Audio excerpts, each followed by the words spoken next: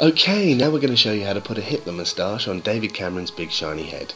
All you'll need is a bottle of Old Rosie 7.3% cloudy scrumpy premium cider, some flour, some water, a black bin liner, and a billboard with David Cameron's big shiny head upon it like a big scary 2D monster. But don't worry, boys and girls, he's not real. First, get your flour. We use granary flour, but any flour will do the job splendidly. Mix it into a bowl with a cup of water until sticky.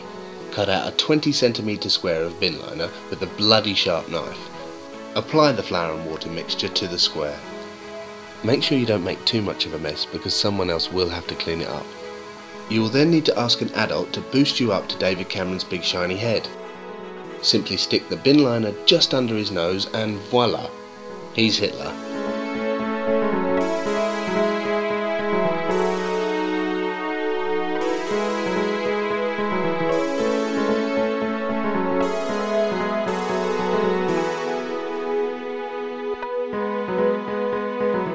Vote Conservative, or don't.